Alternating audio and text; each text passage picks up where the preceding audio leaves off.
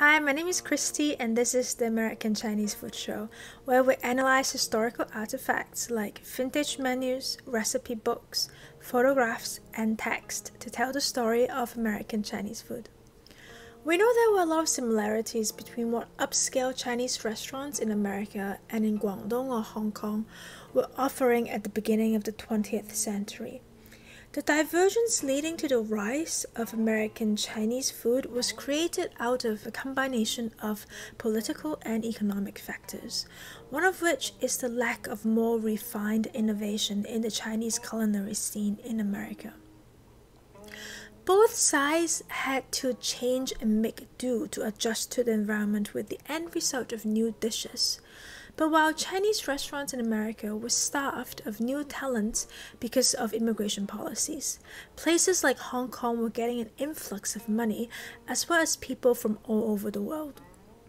In this episode, we will go through a few new dishes that were created from the 30s to 60s in Guangdong and Hong Kong as a juxtaposition to the Chinese dishes created in the United States instead. We will focus on a menu from when the Luk Kwok Hotel, Luk Kwok first opened in 1933. It had 7 stories and was already the tallest building in the Wan Chai district in Hong Kong. It was seen as a counterpart to the Peninsula, a 5-star luxury hotel that was built in 1928. It has a rich history just like Hong Kong. It was occupied by the Japanese in 1941 and turned into a military club, then used as a British Navy camp in 1945. The first page of the menu includes 7 types and sizes of shark fins, from braised chicken simmer with crab roe and tamale, and 7 types of bird's nest soup with crab meat, osmanthus, minced chicken with asparagus or corn. There are also many chicken dishes, including dragon going through the phoenix wings, long chun feng yik, which we covered in our very first episode in this channel. There is usually a lot of overlap of the dishes between Chinese restaurants in the United States and Guangdong and Hong Kong at this time, until we get to the seafood section, where access to ingredients make a bigger impact.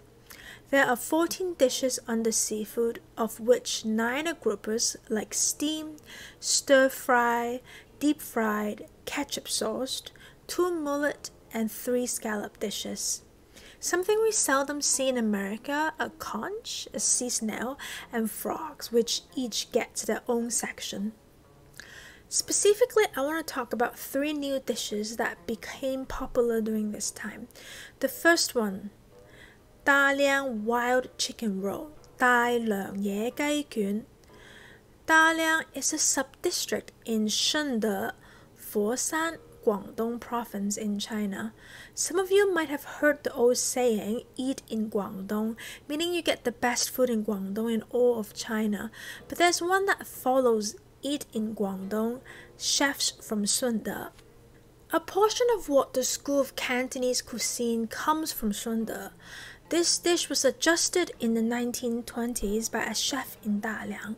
Instead of using chicken breast and testicles in the recipe, The Way of Eating by Yuan Mei, published in 1792, capturing a meal he had in eastern Guangdong, it now uses fatty pork, wrapped in ham, steamed, then deep-fried.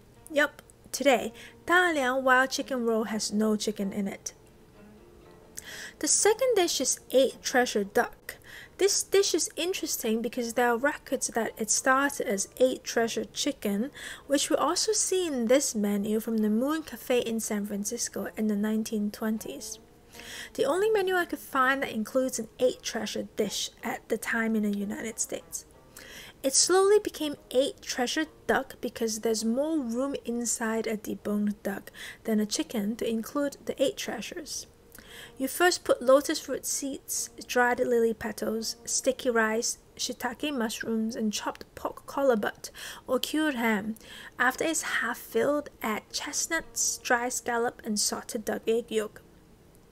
At first, it was only steamed, but as people's taste preferences changed, now it's steamed then fried. It was a very popular banquet dish back in the day, but as restaurant goers prefer smaller dishes and a higher variety, this dish is now showing up back as Partridge chicken or squab. This shows us how food is always changing to cater to patrons. The last dish is Partridge congee. The story goes that it was created in Macau in the 30s because people needed a mild food to help soothe their throats after a long night out.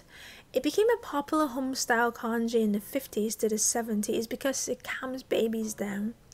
But there's no rice in this congee dish. Partridge, more tender than chicken, is minced by hand into pieces so small they resemble boiled rice and congee. The chef has to first use stock made of partridge bones, add egg whites and steamed water yam that is made into mash to slowly turn it into a thick soup. For a fancier version, some people add bird's nest in it as well. Just like most of the dishes we talk about in this channel, unfortunately, this dish was almost forgotten and can only be found in a few restaurants today. Access to ingredients is also a problem. There's not a stable supply of partridges and water yam. In replacement, some restaurants use chicken and mountain yam.